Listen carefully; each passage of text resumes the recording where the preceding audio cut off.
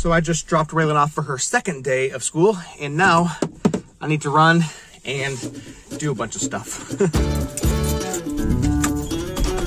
So this is gonna sound bad, I promise you it's not.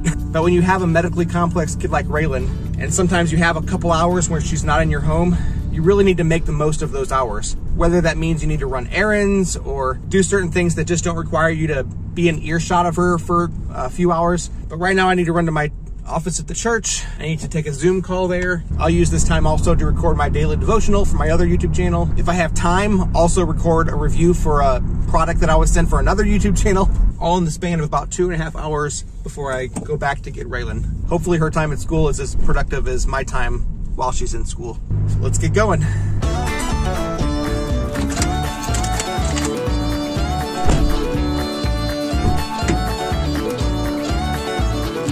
God is patient toward you, not willing that any should perish, but that all should come to repentance. God bless you. We'll see you again tomorrow. All right, one thing down.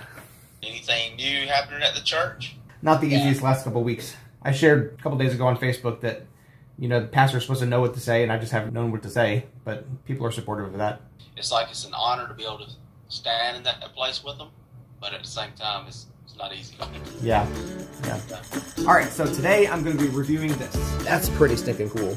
Okay, I'm done with that, and now I'm going to pick up Raylan from school. It's been a busy morning.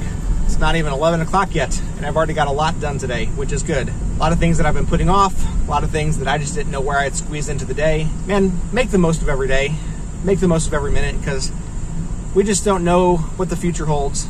So the rest of the day today, I'll be hanging out with my family. Well, actually, I got another meeting later today too, and I'll need to take Raylan to that as well, because once again, Abby and my oldest daughter are out of town. So Raylan will be coming with me to a meeting at the Clothes Closet, which is, as I've told the story before on this channel, the place where I was when I first learned that Raylan was coming into our home, going back where it all started. Anyway, I hope you have a good, productive day today. God bless you. We'll see you again next time. Raylan, did you like school today? Did you like school today?